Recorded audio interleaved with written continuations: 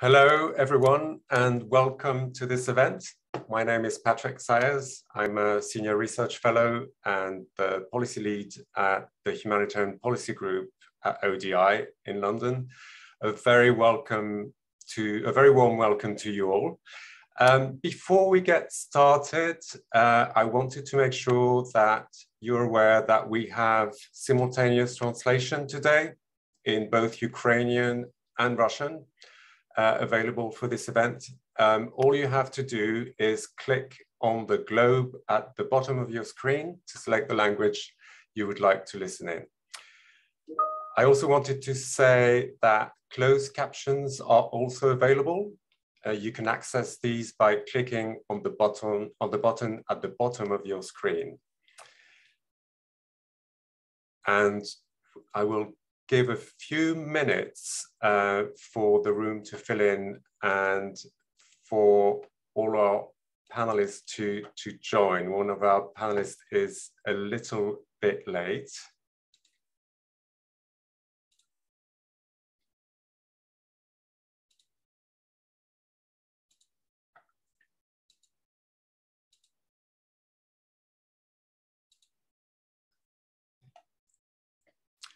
I also wanted to say that today's event is part of a series on Ukraine and the humanitarian response to the Ukraine conflict, which we are at ODI are organizing with the support of British Red Cross.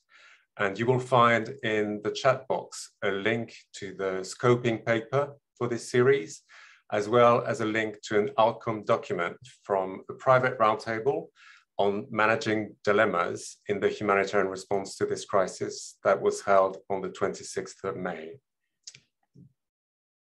So as I think you all know, 6 million Ukrainians have fled their country since the Russian invasion of February 2022. A majority have been hosted in neighboring countries where governments and civil society groups have been very quick to mobilize to receive and support refugees. The European Union has activated a temporary protection mechanism by which Ukrainians in any EU country receive temporary residence as well as access to jobs and services for 1 year.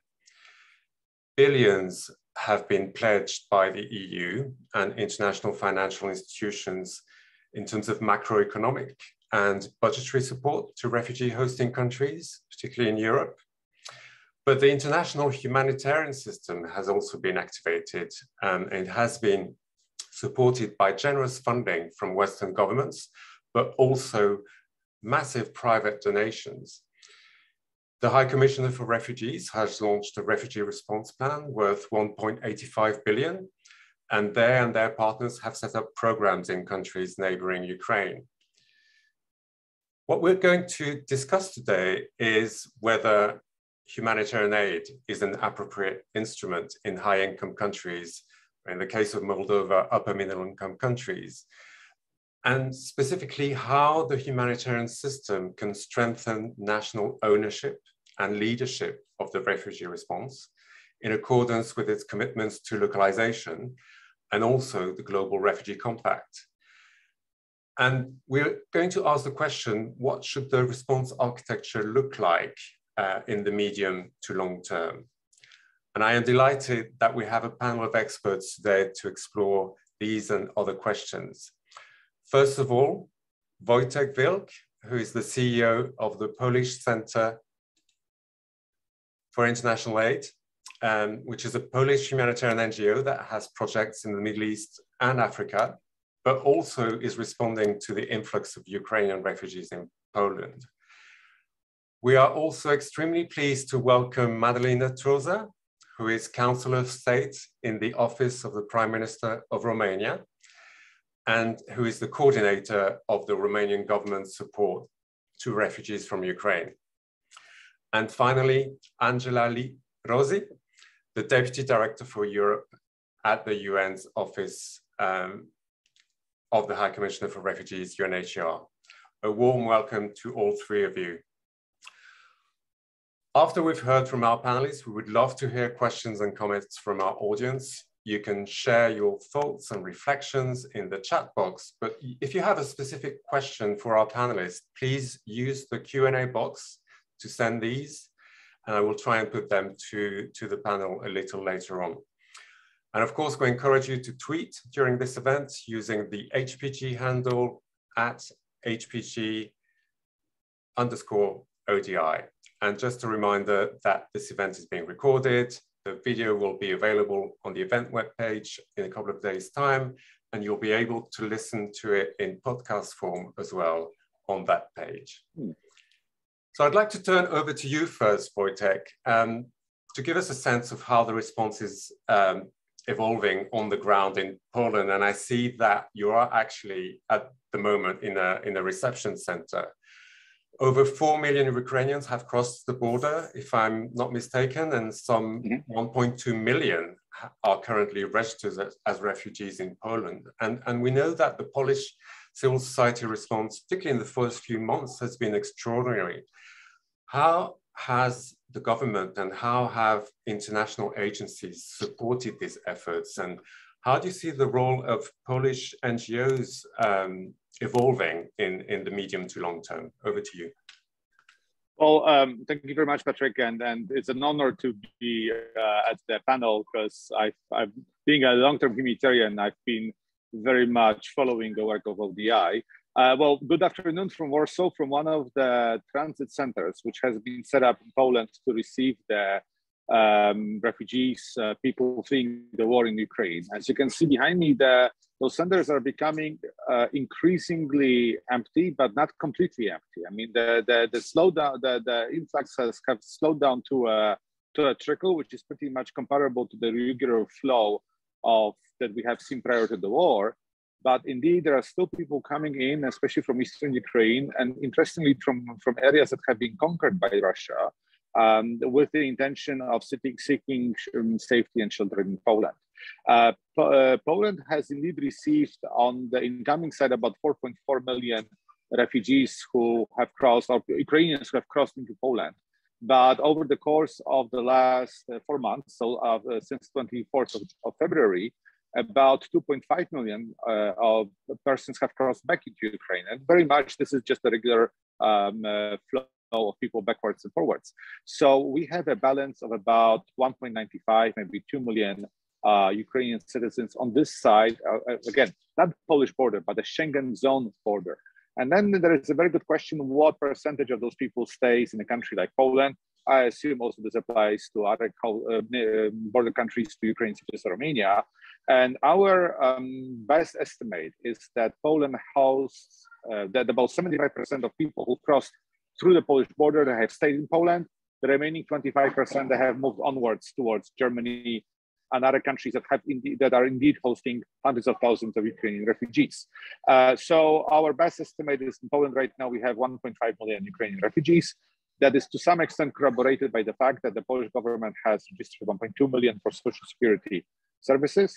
But indeed, there are still some people who may be still unsure, because right now we're in the vacation time. There are summer holidays.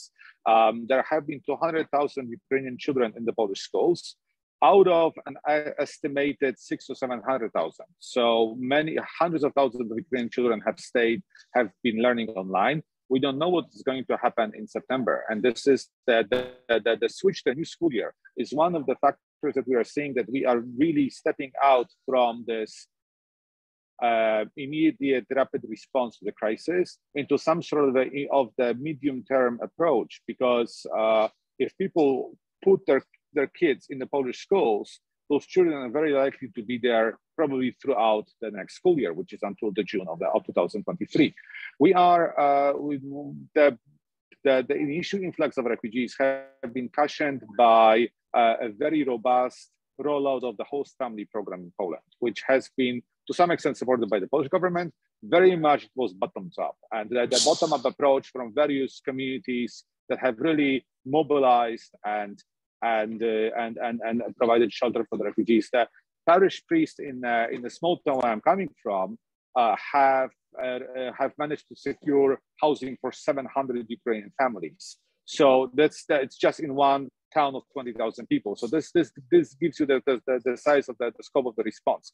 But right now, quite considerable number, because as many as 42% of adult refugees, they have gained employment in Poland, benefiting from a limited, very low level of unemployment. And it's really positive that many people are managing to stand on their feet in Poland.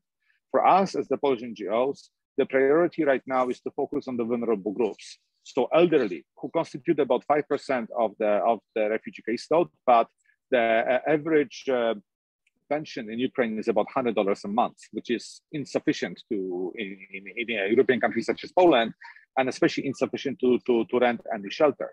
On the persons with disabilities, because they won't be able to work, and also with mothers with small children, because they won't be able to work either.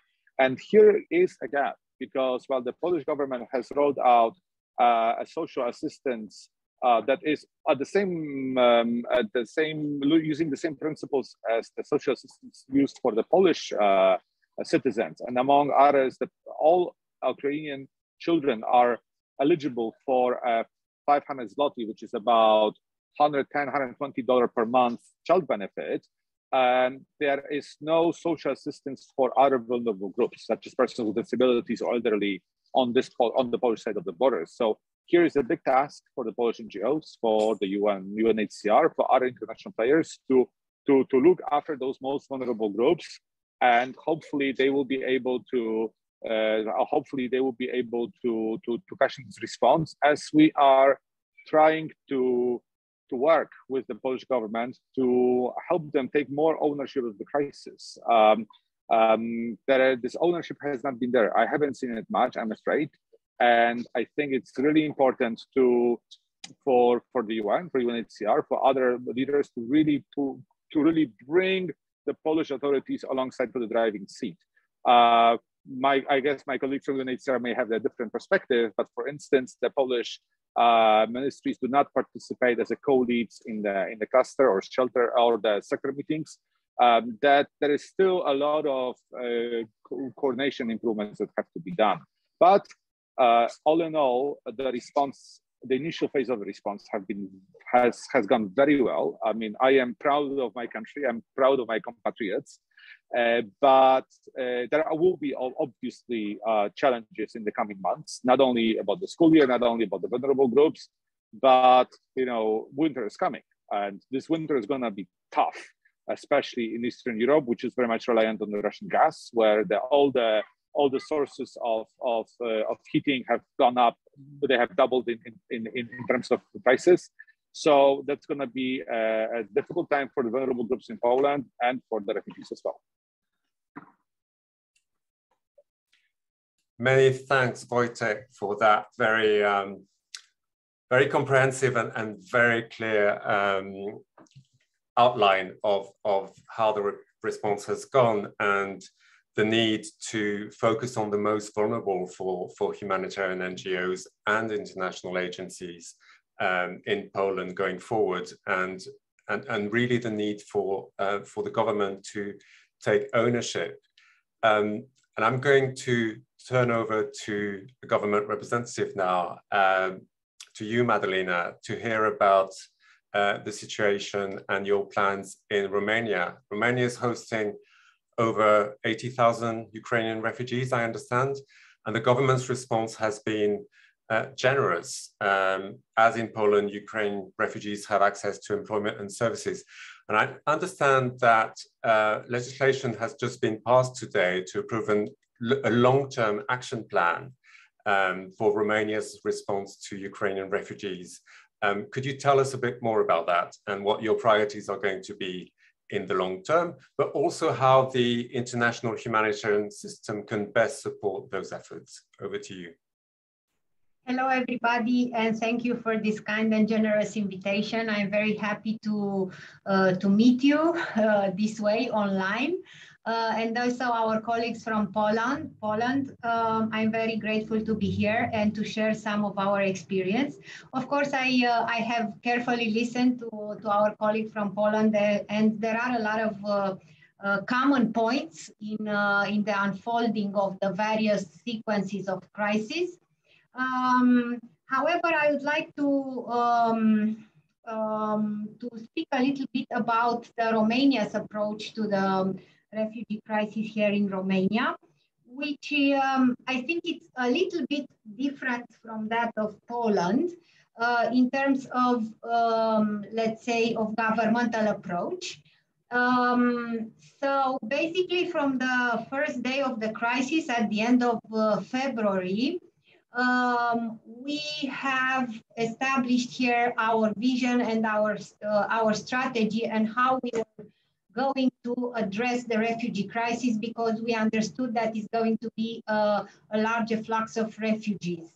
And the first thing that has happened was that at the level of the government, of the Prime Minister's office, was set up a task force, and the coordinator of the humanitarian response. And we decided that we were going to have a two-step approach of the crisis. The first one was and still is, in a way, the first emergency response that had to do with all those activities related to the humanitarian aid and civil protection response at the level of the border entry points, because as you probably know, we have the longest border with Ukraine. And basically refers to all the operations and activities conducted at frontline and receiving the refugees, and also in relation with the green corridors and the entire operational response, which was led by the Department of the Emergency Situation. The second layer of intervention was set up from the beginning as the medium and long-term response, focusing on protection and inclusion of the refugees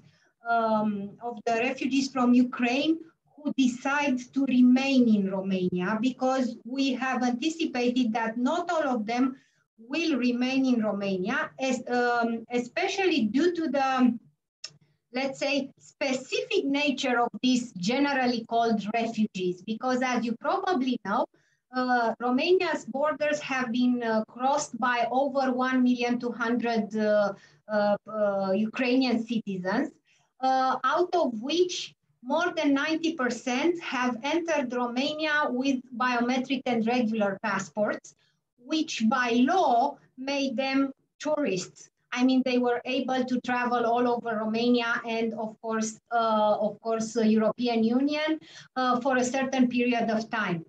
So what we have done in that period of time of the emergency response, it was a huge effort at the level of the government to basically change our national legislation. Over 30 pieces of laws in Romania have been changed or initiated in order to be able to basically grant various types of rights to these persons who by law were just tourists in Romania. This was done until the decision by the Council of European Union with temporary protection, which came, of course, as a relief for everybody of us, because basically gave us the legal framework through which to build on a longer, medium and longer term approach on for the refugees who have temporary protection in Romania. And this is how we reached the phase when we organized ourselves into 6 working groups at the level of the government in the following areas: education, health, housing, labor, children and youth, and vulnerable persons. And these working groups basically that were made up from representatives from the key ministries, representatives of the UN agencies present here in Romania, and also local NGOs. They basically designed action plans on how we are going to address the inclusion and the protection measures for the Ukrainians who have temporary protection in those areas.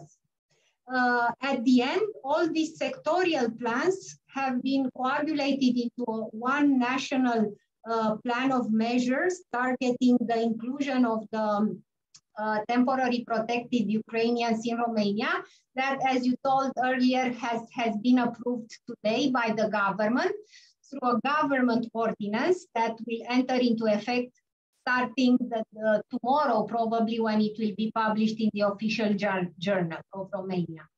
I think this was a crucial step for us.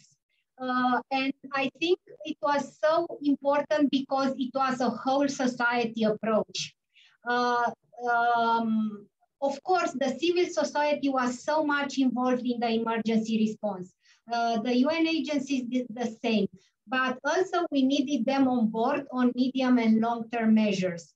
And the fact that they have designed specific and proactive measures in this national action plan is very relevant, because from our point of view, what we have granted the Ukrainians in the first emergency response, it was good, it was very relevant, but it was not enough. Because basically, and I'll give you a very specific example. For instance, in the first emergency response, when we have changed so many laws that I told you earlier, we have granted the free access to education. But we all know as experts in inclusion or in human rights that just granting the access is not enough. You need to come up with supports, with very specific measures in order to make that right effective in practice. So what we have done through this national action plan is that we have put in place basically those specific measures through which the Ukrainian children can actually learn in our schools, to have Romanian language courses, support teachers, training the teachers, translators, all these various types of capacity building in order to accommodate them. So I think this is very important that we succeeded to have this with an important budgetary effort for Romania of around 200 million euros for 1 year. And I think it is important because we understood that the Ukrainian refugee crisis is not a sprint. It is and will be a marathon. So even now it's summer and maybe some people have relaxed and they are thinking about vacation. As my colleague said, in Poland, the autumn and winter is coming, and the war situation in Ukraine is volatile, and we need to be prepared, and we need to have a long-term vision of what we are planning to do with these people. And also it is very, very important. I'm happy and I'm as well proud of the Romania's response, of the civil society response, of the way we succeeded to coordinate. But I think we are in the moment or at the crossroads where we need to start planning together at European level and to coordinate for medium and long-term measures. Because my feeling from my perception here in Romania is that at European level, we are not yet thinking very well at this part of integration or inclusion or medium and long-term measures. Everybody is still focused on the emergency response. And I do believe that some of the measures that we need to take is not longer, is not enough to have them only at national level. So we need a coordination at European level, especially when it comes to these very challenging aspects like vulnerable persons, persons with disabilities. We have the same challenges in Romania. Okay, we have a vision and we have a plan for medium and long term, but this plan, of course, is not perfect because the system in Romania is not perfect, and I guess nowhere else is perfect. And some of the highest vulnerabilities are in the area of vulnerable persons, elderly persons, persons with disabilities. And also in terms of social and financial benefits, I think we should coordinate of that in order to avoid pull and push factor. Yes, because if Romania, let's say, grant a benefit of 1,000 euro per month and Poland of 200 euros, then definitely you will have a pull and push factor. So I think what we have ahead of us is a period of consultation and coordination, which we need to look at and to use very wisely these 2 or 3 months of summer, let's say, relaxation in order to be prepared for the winter and for the autumn.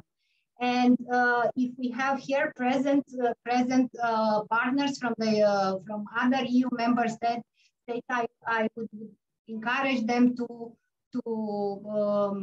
start the dialogue and to start talking about what are we going to do with the 6 million Ukrainians that are now living somewhere in the European Union.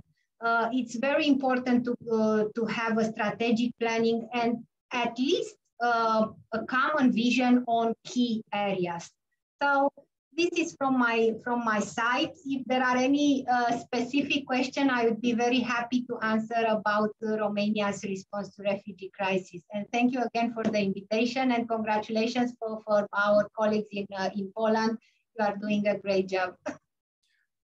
Thank you so much, Madalina, and congratulations to you and your team and the government's efforts in terms of approving this national action plan for Ukrainian refugees. And just to repeat the very strong call that I've heard from you for that approach to be taken to the regional level, to the European level, in an integrated fashion, and recognize your very strong focus on inclusion and protection, and to the theme of the event today, the need to maintain this whole of society approach to responding in the long term, not to lose the value that has been brought by civil society organizations in refugee hosting countries. And I'd like to turn to you, Angela, now, to give us a sense of how the international response is adapting to this moment of change in how refugee hosting countries are thinking about the response. UNHCR launched this huge appeal in March for 1.85 billion. How much has been raised, and what are your priorities, and how do they support national governments and civil society organizations? Over to you. Thank you, Patrick. And I just wanted to congratulate again Madalina for the approval of the action plan, to which UNHCR, as you know, has contributed immensely. I also wanted to actually say that what we have in Romania, together with what we have in Moldova, is one of the best examples of how indeed interagency coordination interacts with the coordination of government structures.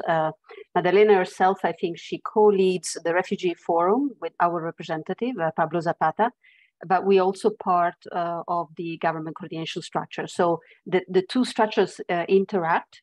We have government membership also in our structure, but we also contribute to theirs. So I think it's an excellent example of what should happen everywhere. And indeed, also a good example probably for Poland to follow. But I wanted to indeed congratulate the government of Romania for that, because they've engaged with us, but not only with us, in an amazing way.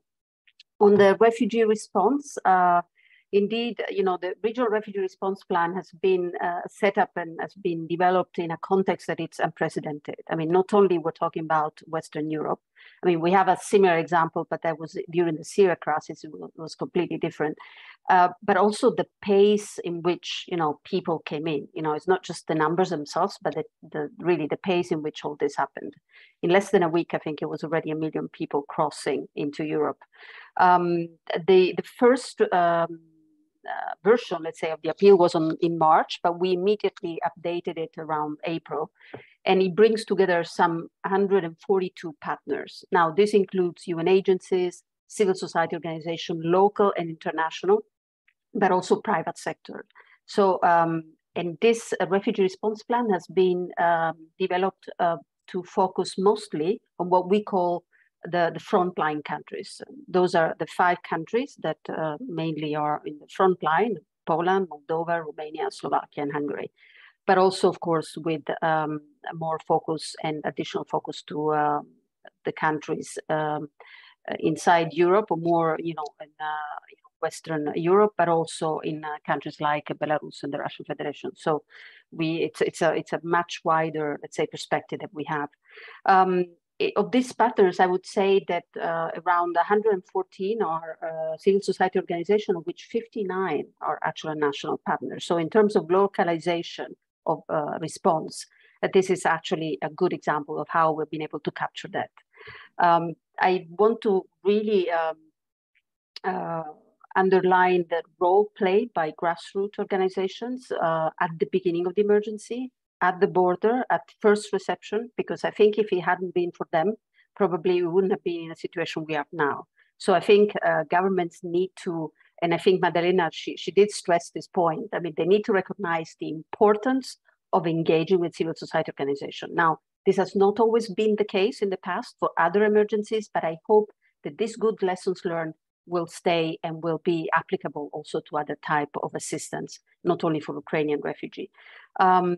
In terms of the funding, and you said that there was an appeal that, I mean, the refugee appeal was $1.8 billion, but actually 48% is funded at the moment. So it's around 890,000 million.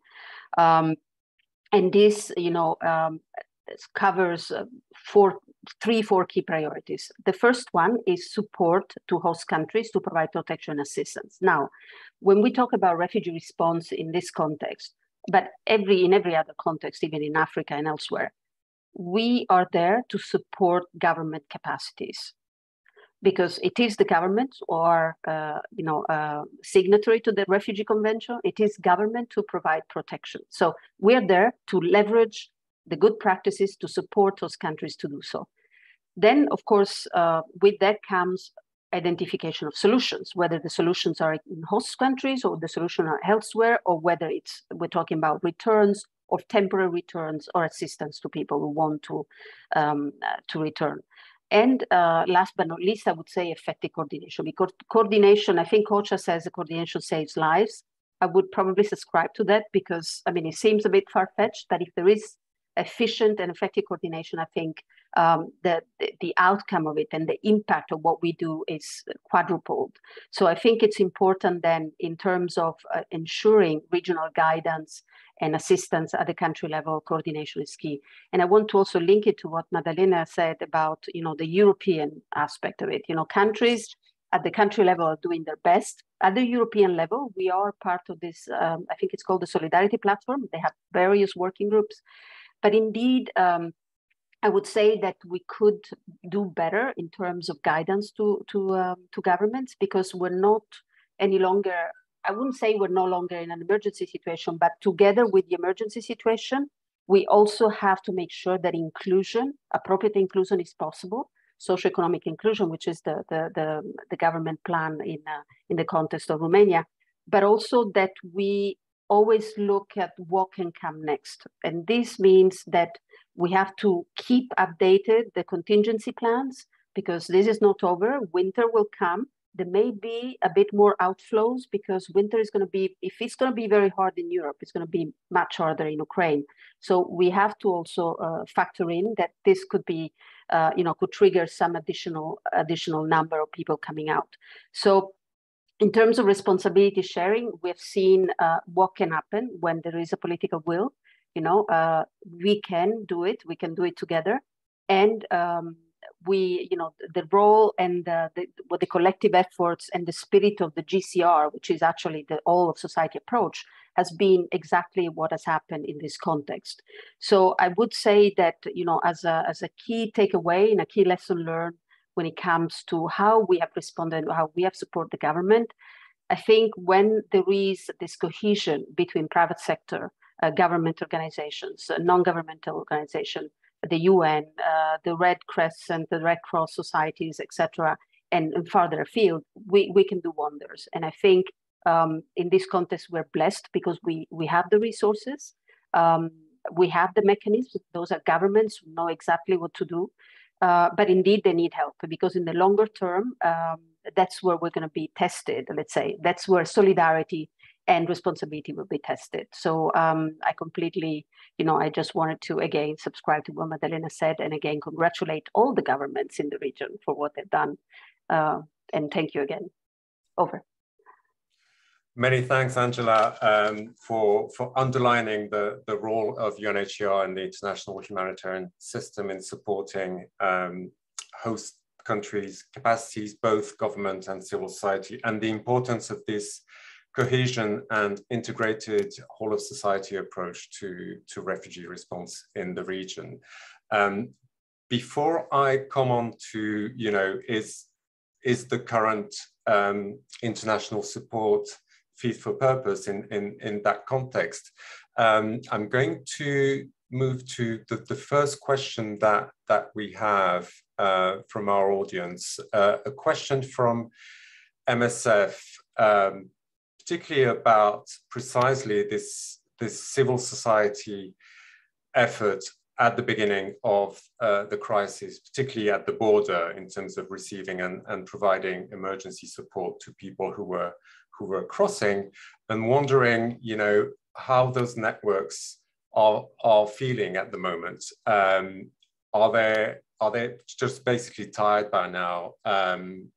Do they still have support? Do they still have donations, funding that enable them to continue or not? And I was wondering, Wojtek, if you were able to give us a sense of what the situation is for these volunteers in Poland in particular. Well, thanks. It's a very good question, because in all of such responses, when there is a massive volunteering outburst, and this was the case in Poland, I assume also in Romania and other countries, there is a finite duration of it, and the volunteers have to go back to their day-to-day jobs. I mean, there is a factor of fatigue building in. Also, the influx has been up to 140,000 persons per day versus a few thousand today. PCPM is working with UNHCR in the eastern Poland city of Lublin, and I'm driving on that highway quite often. On the way back, there is a gas station. Next to this gas station, there is still running, now 4 months into the war, an ad hoc rest area for the buses with Ukrainian refugees who are going into Poland. And I was talking to one of the guys managing a kielbasa, so a sausage stand at that point, and I asked him, well, I was trying to break an ice. I was saying, oh, we have still a lot of people here today, don't we? And he says, well, this is not a lot of people. I had distributed 600 kilograms of sausages in 2 days, and then I got 2 tons of French fries, and it was also gone in 2 days, because this is the level of influx that was there in February or March. Right now, there is indeed a lot of fatigue building in. What is the priority for the NGOs is very much to shift those volunteers who can support, they can work on the response into some sort of a work contracts, to give them the stability, to use their skills, because they have built incredible skills to continue the employment. Also, there is a very strong, at least in case of Poland, there is a very strong role of the local authorities. And major cities in Poland, even the county level cities, they're still running the assistance centers for Ukrainian refugees, still trying to be a platform where those people willing to provide assistance, such as apartments or shelters, there is a platform where people in need can come and get. But indeed, very much this whole response is shifting into something which more resembles the traditional humanitarian response. But at least in case of Poland, many of the families are really now, managing by. I mean, in contrast to Romania, Polish language and Ukrainian are very close. I've been talking to, my son has several Ukrainian kids in his schools. Now they are managing to speak in Polish. Now they're following the Polish curriculum. So that starts to look, at least for majority of the refugees, it looks reasonably good. But again, the focus should be on the most vulnerable groups. Thanks, Wojtek. We have a few questions in the chat that relate to really the role of international humanitarian assistance in the context of, as we've heard, countries that have significant capacity, both from the government and civil society, and have demonstrated that capacity to respond quickly. And the question as to whether international humanitarian assistance in the way that it is delivered and has been delivered in Ukraine and the region is really fit to support these capacities. Because basically, we've heard several reports prior to this event that in spite of these capacities existing, the international agencies have still tended to set up their own operations as well, and didn't really find a very easy way to provide resources to the government or civil societies organizations directly. And I was wondering, Madalina, going forward, now that you have established this whole of society plan, you mentioned support from UN agencies in particular.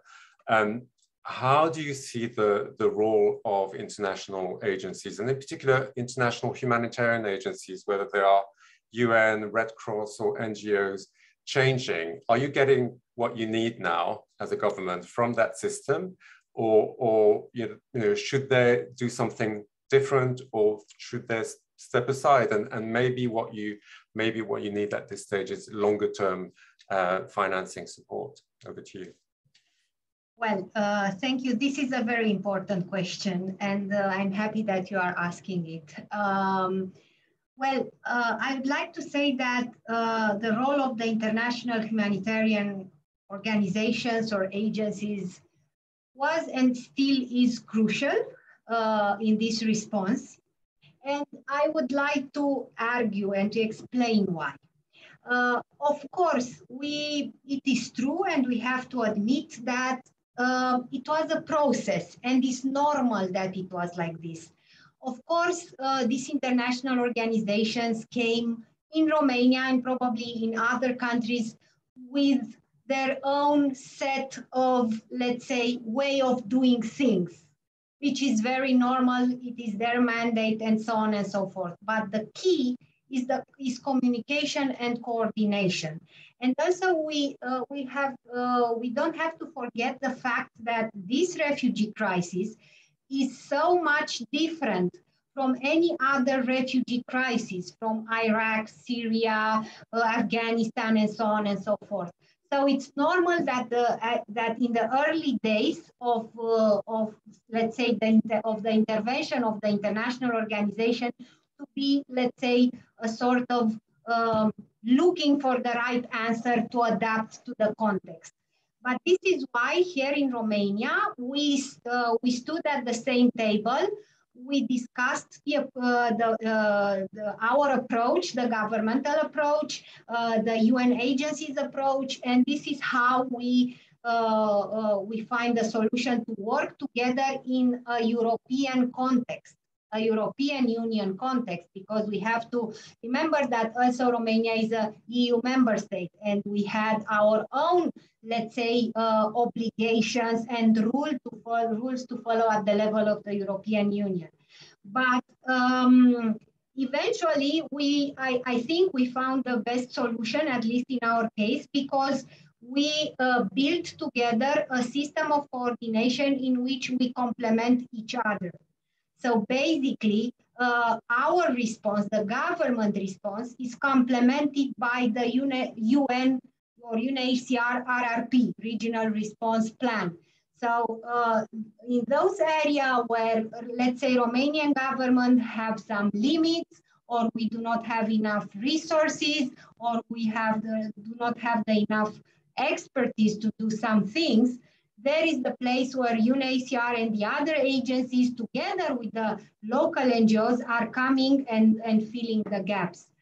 So I won't judge in terms of it was not the best intervention. They came with their own plan because it is a process. We are learning by doing because it's a totally new type of crisis. Of course, it's a refugee crisis, but with a very different landscape. The Ukrainian refugees are not the refugees we are used to know. The context is not Africa, is European Union. We have, rule of law in our countries. We have structures, institutions, but at the same time, we have vulnerabilities and limits. So I think it took a lot of flexibilities from the UN agencies, from the part of UN agencies and other international organizations to be able to navigate such a new and complex context and to come and to reach a common understanding of the things. I think right now we are working in a very good coordination with the UN agencies and other international organizations. We can improve some things, at least in the case of Red Cross, in terms of their way of doing cash assistance. But that's why we have the interagency coordination mechanism. We have the governmental coordination groups, and we did our best to keep, an open conversation all the time with less formalities and more oriented towards facts and results. Thank you. I might come back to you on the Red Cross and cash transfers, but I think Wojtek had his hand raised. Did you want to add something on this question? Yes, thank you very much. I think one thing has to be said, and I really highlighted. Well, my understanding is when there are refugees coming to Western Europe, when they are provided social assistance, that one is, is sufficient for them to live on that social assistance, at least in the initial stages of their time in the host country. The social assistance levels in Poland, and I may also guess also in Romania and other countries in Eastern Europe, are extremely low. And there is no way those social assistance levels will be in any way sufficient for the Ukrainian refugees to cover their basic needs, especially as, for instance, in Poland, the rates of social assistance do not include any housing allowance, and the shortage of housing, to some extent stemming from the Second World War, is the #1 challenge. So, for instance, the minimal expenditure level in Poland, which is also at the level of the cash assistance and something similar to the social assistance levels in Poland, is about 700 zlotys, so about $160 per person per month. While in the major cities, you would have to pay triple that to rent an apartment. So labeling that assistance that exceeds the levels of social assistance as humanitarian aid, it is useful for us because it allows us to stymie any clashback from people in need of social assistance on the Polish side, while the assistance to the refugees is significantly higher. And also, it is very useful, I think, on the political front, because then the national authorities can say, well, see, this international assistance, even if it's higher, it's paid by international donors. But so, unfortunately, what we are not seeing now is that we are not seeing, at least in Poland, the major funding level from funding involvement from the Polish government towards the NGOs, even though the Polish government is zooming on highlighting 3 areas of need for the humanitarian aid, international players and NGOs to assist. One is housing, especially in view of the upcoming winter and the phase of the host family arrangements. The second one is the care for the women and children, especially for children during the summer and after the school holidays. And thirdly is the care for the most vulnerable groups, because already the government is starting to realize this is going to be a major challenge. Thank you, Wojtek. I'm going to maybe ask Angela to comment on this issue of how to best support from the humanitarian system in the medium to long term. How is your strategy evolving to do just that? And there's also a question that has come from ICRC in London, which relates to social cohesion. I mean, given the challenges that we've just heard from Wojtek in terms of competition for housing, for services, etc., is there a risk that that social cohesion starts to be fragmented in refugee hosting countries? What about refugees from other countries hosted in Europe at the moment, and how does that interplay with the situation? What is UNHCR thinking, if anything, on these issues at the moment? Thank you, Patrick. Indeed, as other speakers were talking, I was trying to look at some of the things that were said. I mean, I wanted to say in terms of the long-term planning, I mean, we have some lessons learned when it came to what UNHCR and others have been doing in Greece. I mean, remember that, I mean, the Syria operation basically mentioned, I mean, it was the first time the UNHCR was operationally involved in an EU country to that extent. Some of the lessons learned are indeed that there needs to be a more harmonized approach at the level of Brussels. In terms, I think Madalena was talking about the different social safety net and the different fees and the different type of social benefits that people get, because European countries are different, they have different systems. So that has to be taken on board, because already we have seen people that were moving from one country to another, because indeed, they were talking to each other on whatever, online, etc., saying, you get more money if you go to this country instead of staying where you are. So there has to be a harmonized approach, because we are afraid that then that solidarity and that natural relocation, that it's what UNHCR have been advocating for since the Central Mediterranean emergency, have a supporting mechanism where people relocate across Europe. That was never something that could have been, enacted, and we have proved that this can happen. Now, in the long term, how do you sustain those governments who have actually been able to contribute to that? Indeed, there needs to be an harmonized approach at the level of Brussels, and that's why when I talked about the strategy of UNHCR, it's not only in terms of cash-based intervention that we have in those countries. I think I mentioned we, at the moment, our cash-based intervention to indeed, make that transitional step towards the government social safety net a bit softer. Let's say the landing should be softer. So UNHCR is been providing cash in Europe. So I mean, that is already something that it's unprecedented for around I think the target is 350,000 people, which is some of the most vulnerable that we have identified. And indeed, the cash is around 170 euro per person. And then Moldova, we're doing the same thing in Romania and the same thing in Slovakia. This has helped immensely the government, but indeed, I think in the longer term, because we're not a development agency, there needs to be other mechanism that kicks in, and that's why I talked about the funding and the structures at the level of the region of Brussels that complement what they call the AMIF funds. The AMIF funds are national funds that EU countries have that they can use for migration, asylum, and reception condition. Now, these funds, of course, have been used probably by the governments, to assist the Ukrainians, and have been depleted probably. And this, the amount of money that now these countries are receiving should be able, let's say, to cover and complement and kick in once, the humanitarian first transitional period would stop. Now, during the winter, we're in discussion with governments, because indeed, what is also happening, I think it's the Polish government, but probably other governments too, are providing cash to host families. So the host families are getting contribution. And I think the Polish government had a plan to stop at a certain point, but indeed, discussing with us, they realized that probably during the winter, that's where you need to keep that kind of, let's say, I mean, it's not much, but it's already something, so that social cohesion is not eroded. Because indeed, I think this winter is not going to be harsh just for the refugees, but it's going to be harsh for everybody, all of us.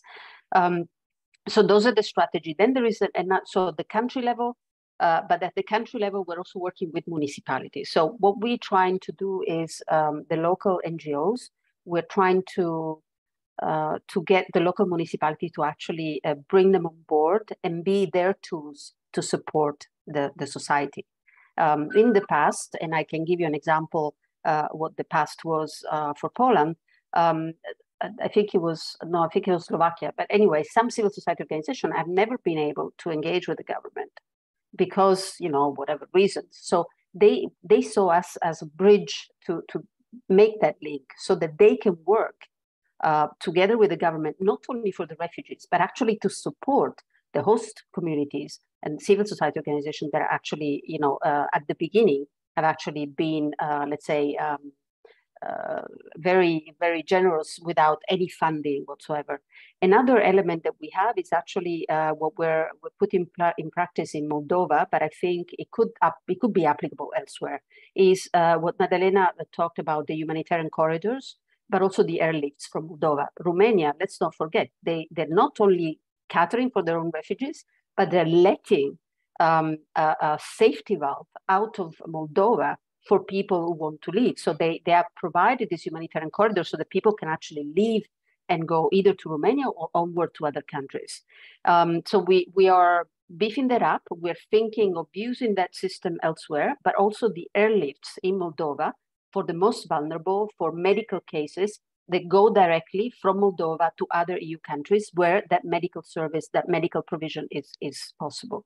So there are systems in place that can be used in support of governments, but indeed, in the longer term, I think those structures that they have in place in the European Union should kick in to be able to support throughout the winter, because housing, indeed, it's a major issue. Access to education will be one also, but also, as I said, some people who may have returned to Ukraine may decide to go back out at the end of the summer. So we need to be ready also for that. Over. Thank you very much, Angela. And you, at the end there, started to answer another question that's come in that is about Ukrainians who are actually returning to parts of Ukraine that they think that they can return to at the moment, and whether that's changing the planning. But we're very quickly running out of time, so I'm going to maybe ask each one of you to maybe for very few quick thoughts to end this conversation, and maybe a final reflection on what is needed going forward, particularly from the humanitarian system. Over to you, Wojtek. Well, thanks. After the 9th of May, after the 9th of May parade in Moscow, we saw a quite significant return of refugees from Poland towards Ukraine, which very, very quickly peppered out. And we indeed expect some sort of maybe not an influx, but an increased movement back to Poland before the beginning of September, because there are those additional factors at play that we'll be never able to predict, such as that the school children in Ukraine have been on e-learning from the very first days of pandemics. They never had the proper school. So many families may be tempted to move to Poland, to other countries, because of schools, because of imploding economy, because of constant threat and harassment. There are multiple factors that are at play. So I think all of the response actors, we really need a second injection of capacity and assistance. I mean, I saw the comments that some of the funding is still unused. Well, in our case, it's not the case. I mean, the funding is going very fast, and we already know that come the second half of the year, the funding is going to be a challenge. And I sincerely hope somebody has an idea for this, because we see this is as a major challenge coming up. Thank you very much for having me on the panel. Thank you very much, Wojtek. Over to you, Madalena. Well, thank you very much. There are so many things to talk about this crisis, but I would like to highlight, from my point of view, at least a couple of them. So first of all, I'd like to underline the idea that it's important to look at the Ukrainian refugees not merely as like at objects of our protection. So from my perspective, it's very important to help them become independent in our countries and to put in place all the necessary measures to be able to support them in order to become, self-reliant and autonomous in our countries. And from that moment on, that means that we are successful. And all the measures, the protection measures we have put in place have actually this aim. The second thing that I'd like to underline is that we need to remain focused on coordination, and we need to talk together at European level to identify a common vision on medium and long term, and of course, to have an ongoing support and coordination with donors. It is very important to have this issue in place because, as you have seen, the governments are doing as much they can, at least in Romania, but it is important to have also a common and shared approach with the donors who are so much contributing through the international humanitarian organizations, local NGOs, and other partners who are basically supporting and building actually the response by the countries. I'm not seeing as the government response and the civil society response. It's a whole response constructed by so many other partners. Thank you very much. Thank you, Madalina. Unfortunately, we've now run out of time, so I'm going to have to wrap up. But thank you so much to all our speakers and to you, our audience, for participating and contributing to this very rich discussion. I mean, it's very clear that as the conflict in Ukraine becomes protracted, now is the time to pause and reflect on the best medium to long-term approach to support refugees in neighbouring countries and the rest of Europe. We've heard very strong calls for continued support to civil society group and the whole of society response, but also maybe much better European level coordination in terms of defining a common approach, but also raising the financing streams necessary to support that approach. It's an ongoing conversation, which I invite you to continue, for example, on social media using the HPG ODI handle, and to share the recording of this discussion. It will be available in a couple of days, and we will send the recording to everyone who has signed up to the event. You will also find a link in the chat to subscribe to the HPG newsletter, as well as a link to our feedback form. Thanks again, and goodbye.